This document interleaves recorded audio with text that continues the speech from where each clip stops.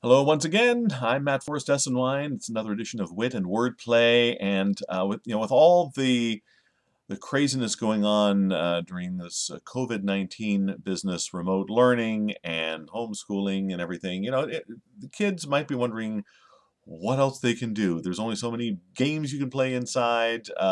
Granted, it's great to be outside if you can get some fresh air, but when you're inside and you can't go to a lot of places, there's only so many games, there's only so many puzzles, there's only so many pictures you can draw.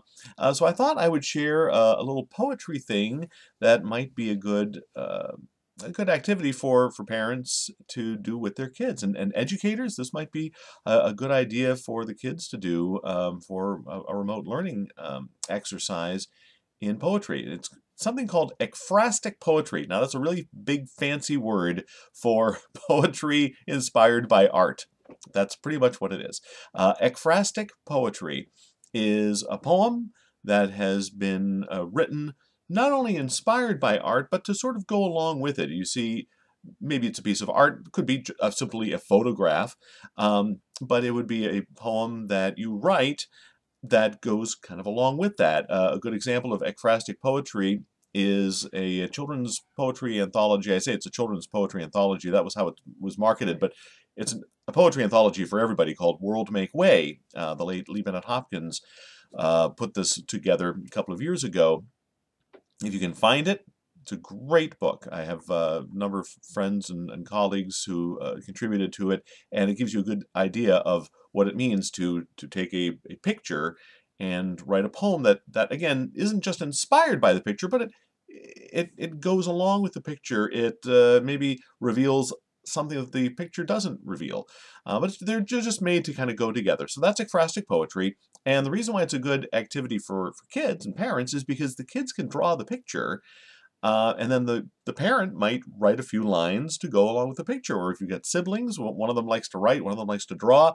One could draw the picture, the other could write a short little poem that goes along with it. Or parents could take a photo and the kids could write a poem based on the photo. So I'm going to share a couple of examples just to give you an idea. This first one was written by my daughter, who was, let's see, 2015, so she was... Yeah, she was only about two and a half at the time.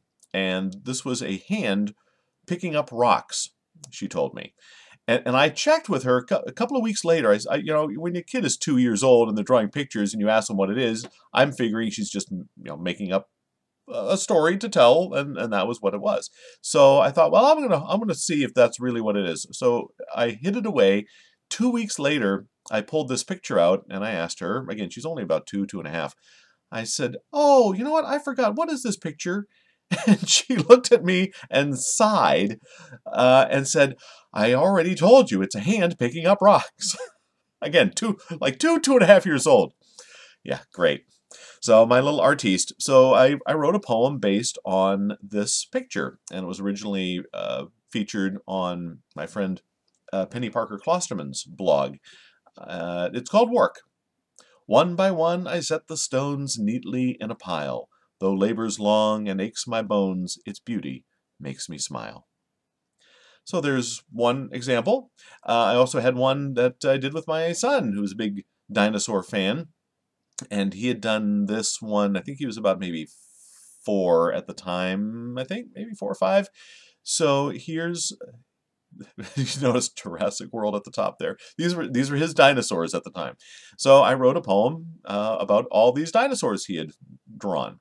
It's called "On the Eve of the Paleogene," which is the Paleogenic is what the era we're living in. This was prior to the dinosaurs all being obliterated. Who knows why? So on the eve of the Paleogene, when the dinosaurs were no more, dagger teeth, razor claws, sickles on their feet, bony arms, spikes and horns, ravenous for meat. Driven by eternal hunger, that which none could sate, the giants watched their sun grow dim and met their gruesome fate. Okay, sorry. But there you go. There's just a couple of examples. My kids drew the pictures. I wrote the poem to go along with it, and it's called Ekphrastic poetry. So it might be a little activity you can do with your kids, or the kids can do with each other. And it might be fun if you've got grandparents. They have a photo or something. Kids could write the poem and send it off to the grandparents, or any relatives, and might make a fun little gift or something. So there you go. If you have any questions, if you like it, feel free to comment, like the video, feel free to subscribe. If you want more, there are plenty more here.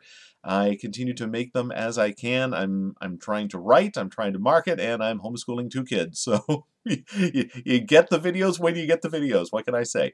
Hope you enjoyed it. Thanks for watching, and be sure to follow me if you want to. If you don't, I'll never know. But if you want to, Facebook, Twitter, Instagram, I'm pretty much everywhere. MattForrest.com, and I will talk to you next time.